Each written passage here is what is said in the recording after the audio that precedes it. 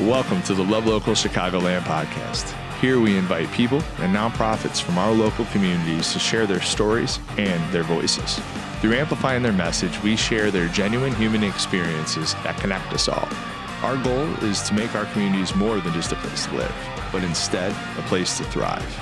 Tune in to hear what makes our community so special right here on the Love Local Chicagoland podcast. Hey, what's going on, friends? Welcome to the Love Local Chicagoland podcast. Excited to be here today with a good friend, Karl Fay. He's a local pastor, local artist, and overall just a good human being that is also one tremendous leader. Today, we're going to talk about rest and how it's important to really find in your rhythm a place to be able to work from rest, to be able to go into your week, to be able to create a life of impact, to be able to create change, to do good things in the world, but doing that by making sure that you're restful first. So super excited to dive into this. So enough of me talking. Welcome to the show, Karl. Yeah, good to be here. Yeah, good to be here. And this is a third time, right? You were like one of our first podcasts that we did with Love Local Law 53. And then we were on, I don't even know if it's brand worthy then, but it was maybe still Love Local Law 53 to talk about the art show. Yep. Now we're here. Art show stuff. No, different topic, but let's keep rolling. It's like we don't like small talk. We like talking about things that are cool and important, right? We like going deep. That's for sure. Yeah, that's for sure. Excited to chat with you here, man. I think from a work from rest standpoint, by implementing the principles that you've taught, it's really helped. I know shape Carrie and myself, and I've seen other people along that journey as well. Just live better lives, even though they're busting their butts during the week. But before we get into that topic, I want people to know that haven't heard those other episodes. So a little bit about who Karl Fay is. Yeah. So I'm married and dad of 4 kids. We're bridging into the high school years. So we got a good spectrum of ages, high school down to elementary school. I serve as a local pastor at Prince Peace Lutheran Church in Palatine, and I'm also an artist on the side. Yeah. So father, a pastor, and helping other people do life better. And you're also, I mentioned community leader in there within the church. You have something that you're leading the community, and you're having it as a safe space for local organizations to be able to come to too. So make sure you talk about that, because that's a huge piece, man, of who you are and what you do. You're not just a pastor. You're not just an artist or a dad. You're a leader. Yeah. Looking to extend positive impact well beyond the walls of the church, for sure. And so I think when we first talked about this, we wanted to talk about working from rest and about kind of tying into like the community leaders place. That meeting, you've been doing it now is about a year. Yeah, so a little over a year, we've been gathering community leaders in Palatine across all sorts of organizations, nonprofit, government, education, emergency response, churches, and even political representatives, all trying to come together to better understand what each other are doing, to support each other in that, see if we can collaborate. And all these people are investing deeply in the life of the community. And with that comes a lot of wear and tear. So got to look out for ourselves and our health so that we can offer of ourselves, really well for the sake of the community. Yeah. When you first had the vision for that meeting, I didn't know what to anticipate or what to expect. Being out in the community, I've met other community leaders and organizations that are out there, nonprofit or that work for the state police, firemen, those types of people.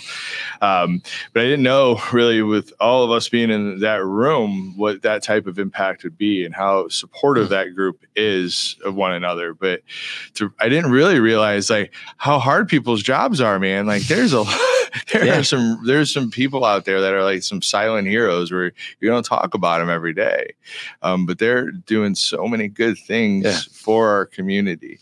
And I think through that, and through now a year of meetings that you've led, you saw people, you see people thinking about self-care and that type of stuff. But there's also people that you've just been going so fast. You're coming out of COVID, you're going fast. Really got a chance to talk about making sure it's important to be able to rest throughout that piece. So through that conversation and knowing like people are getting their butts kicked, I want to really kind of bring it back to the forefront of what we want to be able to talk to and where the work from rest came from you. So we know people are struggling out there that, and some are doing good, some are taking care of themselves, but for the people that aren't, that's where we want to go with this. So for you, where did you, and how did you get into like working from rest? Where did you hit a wall? Where did you dive into like learning all about it? Sure. Yeah. So, it's always been a struggle in my adult life, I would say, or something that I need to pay attention to. Right. It really came into the forefront when I was transitioning from the associate pastor at Prince Peace to the senior pastor. And so I was, installed as the administrative leader of the church in December of that year. And within 6 months, I was really close to a sense of burnout. Honestly, could have been one of those things that I didn't come back from. But thankfully had great support network around me and just some great principles to begin to implement as the wheels started coming off the bus.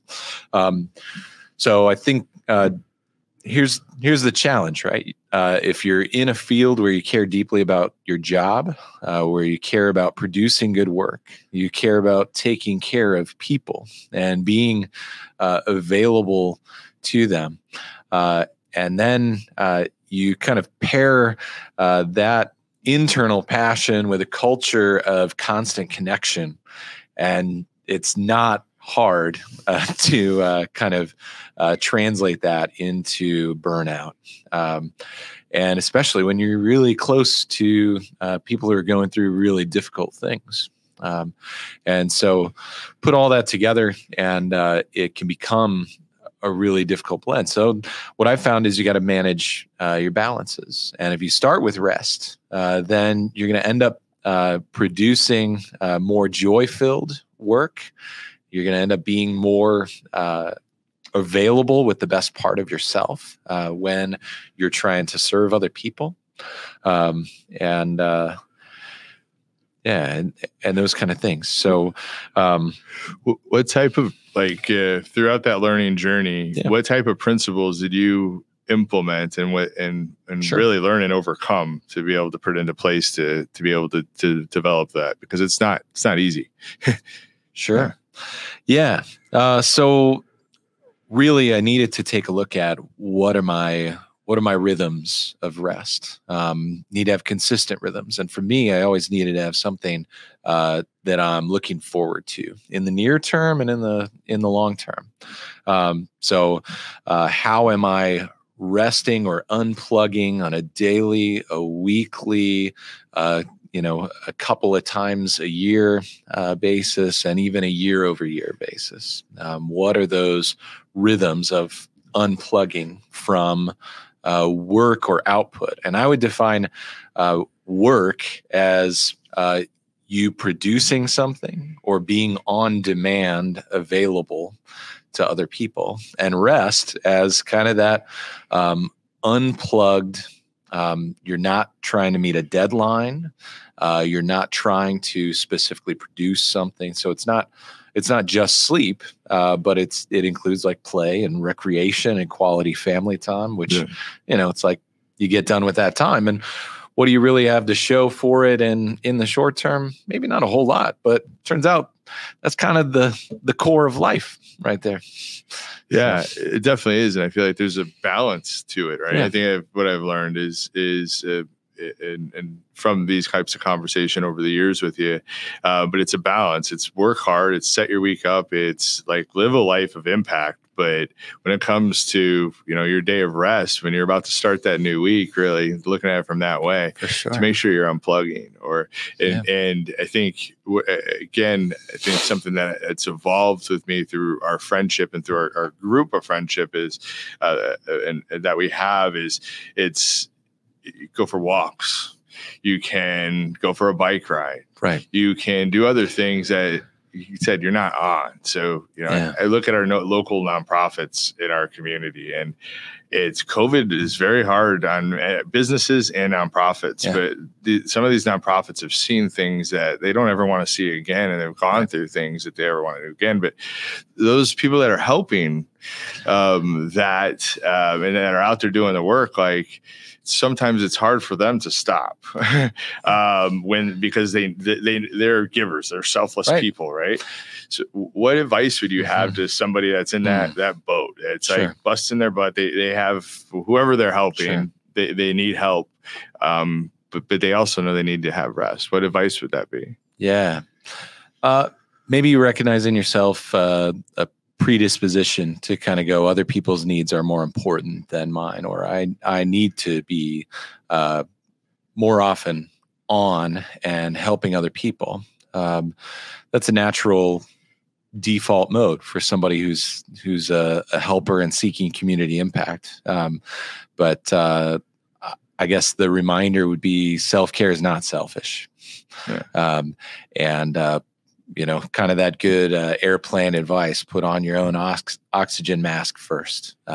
So then you'll be better able to help other people around you.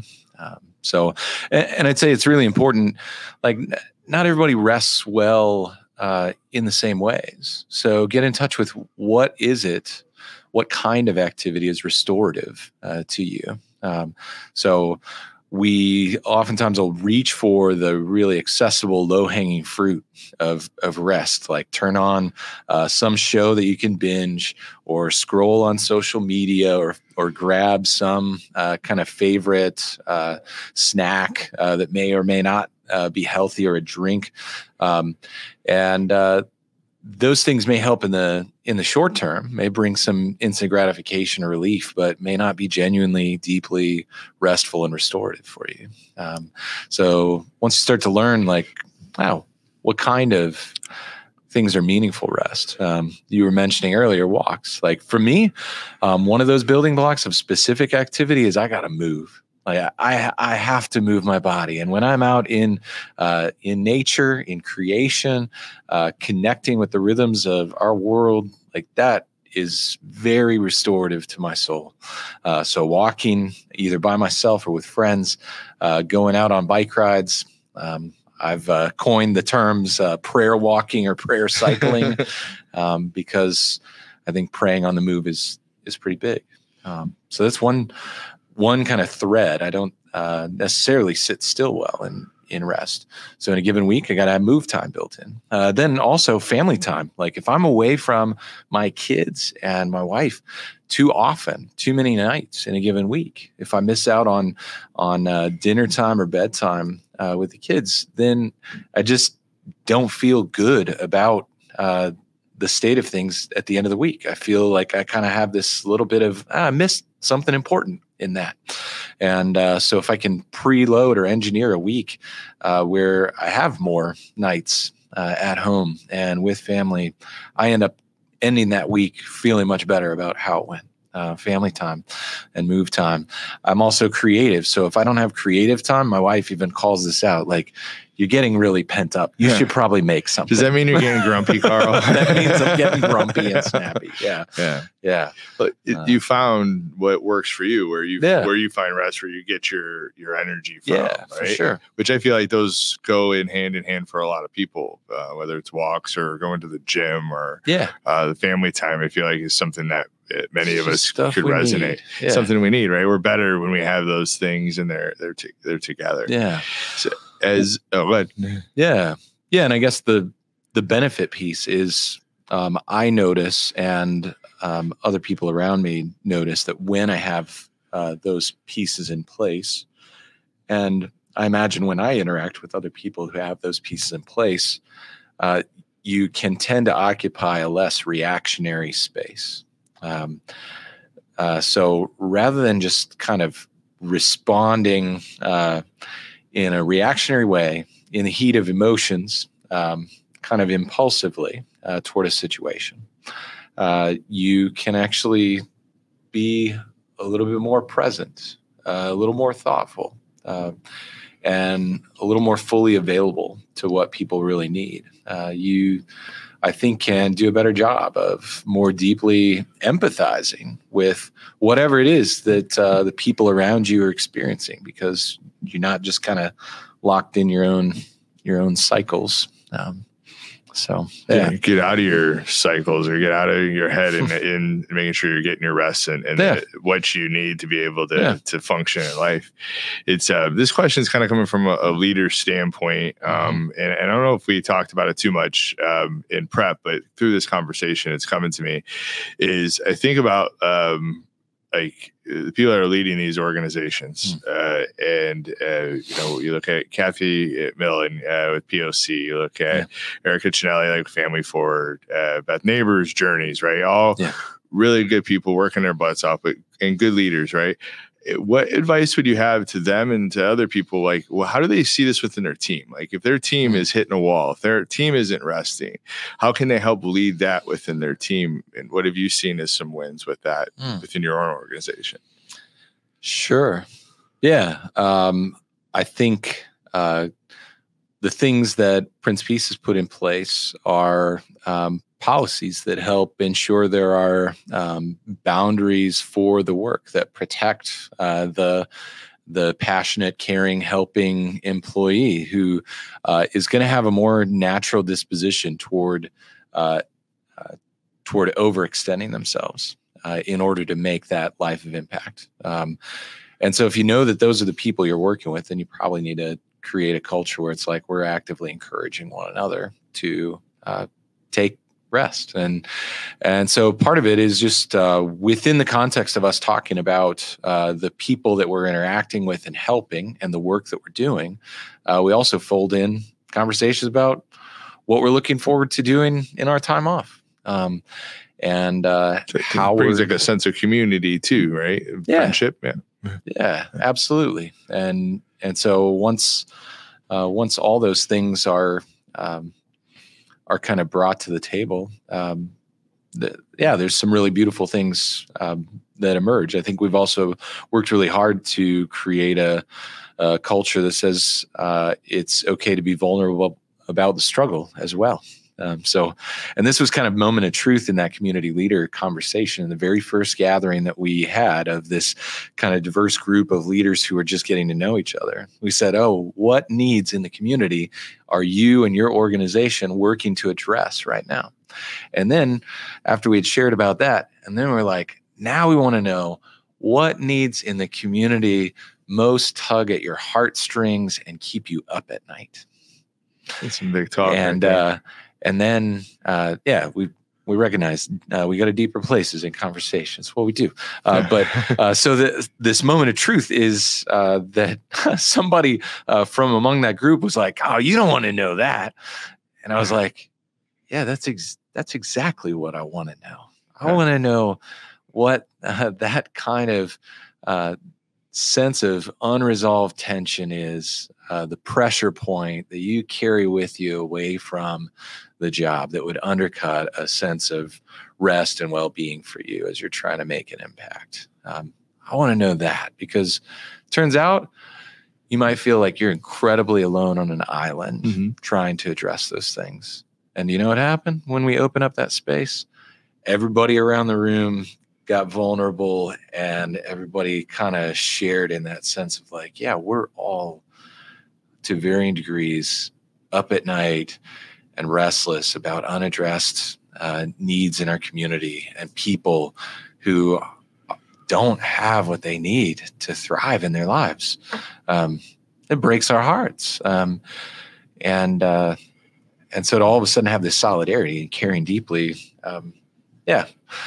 just made the room small all of a sudden and made it more powerful and full of potential. Well, what if all of us with really big hearts, with really smart minds working in our own separate corners, actually tried to get to know what each other are doing and tried to look at each other more as collaborators, instead of maybe this underneath sense of we're competition or we're just working in our own corners. Yeah. What if we actually locked arms and recognize we're stronger together? What would that look like, right? Who would win? And you think about, but setting that tone of coming into this is starting to become a little bit more popular in our society, but it's not there yet. Of like, let's make sure we're good first. The corporate culture that's out there of like go now. I think COVID kind of slowed that down. There's a little bit of a balance in there, but now you look at I look at the nonprofit sector, which I feel like what I've learned throughout this process is sometimes they're forgotten about from the grand scheme of society, but they're the ones that kind of are gluing the communities together and keeping the communities together and helping families move forward. They're doing that work. So to open up that space for them to be vulnerable and to be real about what's happening, it's why you come together when you realize that you have these common struggles. It might be different things that you're worrying about, but you don't sleep at night, or, you're not as focused as you could be because you've worked so many days in a row and you haven't done that thing that brings you joy or peace in a while, because this topic and this project that we're going after, which is I'm not taking away from that, is very important, but sometimes it could be consuming for people. So to open that up for you, I feel like that's why you've gotten the response that you've gotten now that, you're heading into, this would be the second year of the community leaders group. Yeah. What's your, as you continue to look forward, I'll ask you one of your favorite questions, with the community leader group. What are you looking forward to, as the group continues to evolve? Yeah. I'm excited about, first of all, out of the awareness and trust that we have as community leaders coming together, that we're looking out for each other. So we're all coming at our work from a greater place of wellness. Then we're also more confidently aware of what other services are there in the community. And so we're able to make better referrals. And so people who are on the receiving end of these services, when we have that kind of awareness of, my organization isn't doing that, but I know somebody who is, then all of a sudden, our clients, the people in our community, our parishioners, they're the ones that benefit from that awareness and from that network of trust. And then on that basis, we can decide to intentionally lay into big topics, big unmet needs. And I'm excited about what other networks have kind of sprung up, going, we'd like to look at more with affordable housing. We'd like to continue to work on collaborate in new ways about food and those kinds of things with Faith Feeds Food Pantry. So I'm excited about what creating that kind of safe relational space among the leaders does in terms of ripple effect in the community toward increased services for people who live here. Quicker support in some ways too. What I think I've learned a little bit through this, that I thought everybody knew each other in these circles. That was not the case. Right. I remember it was the first couple of meetings that were there, and it was like, oh, you do this? Oh my gosh, you're running into this all the time, and I don't know where to go to. So now all of a sudden you have a move, and that move is going to help another human do life better or overcome something, right? Which was so eye opening to me. But I go back to we don't know, and the broader schemes of the community, right? So it's important to know that this stuff is happening, and that there is true to me. Those the people that are in the nonprofits, and they're like the boots on the ground approach to making our communities a better place. Like whether you're talking about affordable housing, whether you're talking about something else, whatever it ends up being, it's about those people doing that work. So the way they do that work the best is by being restful. And through this, wasn't even a talk on it, but by being connected to other people that are doing similar work, same journey, because together we could be better, right? Absolutely. So beautiful, man. So when we work from rest, we know it leads to abundance. When we don't work from rest, we know it could be painful. Some kind of last pieces of advice as we continue to close up. What advice would you give to somebody that's struggling to get through this and that knows that they need rest, and start small, start big? What do you do? Where do you lean into them? Sure. One thing that I would say is, we don't implement meaningful change in our lives alone. And so if you don't already have advocates in your world for wellness and for just self-care kind of practices, I mean, finding people who can be in your corner and can help promote those conversations and be cheerleaders and advocates for you is a pretty significant thing. So whether that's a counselor or a life coach or a pastor or other friends in your corner, increasing your sphere of support is just going to be it's going to make all of those changes much easier. Yeah. You can be real with the community about what you're experiencing, and they don't judge you. They welcome you in. It's pretty powerful. For real. For real. And it helps. So anything so they find their people. Yep. Find your people. Anything else there that you'd give to them? Any advice? Yeah. Well, so I would say, give yourself a lot of grace in the process, and do start small or focus on smaller practices. I think there's a lot of power in very brief or small daily rhythms that you can build in, or weekly rhythms that you can build in. So I think that's important. I think here's a set of verses that I think encapsulates it's a little bit of a mantra for me. It's some of my favorite words of Jesus. Are you tired, worn out, burned out on religion? Come to me, get away with me, and you'll recover your life. I'll show you how to take a real rest. Walk with me and work with me and watch how I do it. Learn the unforced rhythms of grace. I won't lay anything heavy or ill-fitting on you. Keep company with me, and you'll learn to live freely and lightly. And I share that with you because I think this is a bit of the spirit of what I'm trying to offer up and lead into. If I can be of any part of helping advocate for you, figuring some of this stuff out, glad to talk more with any of you who are tuning into this podcast.